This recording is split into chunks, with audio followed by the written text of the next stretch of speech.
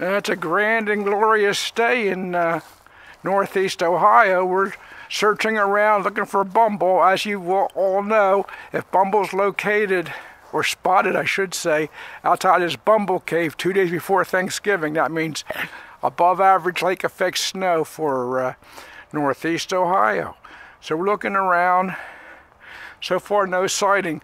I think I see him. I think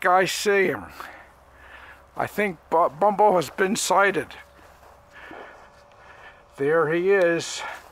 There's the back of him. Everyone wants to see the front. So I'll prove to you this is the real Bumble. There he is.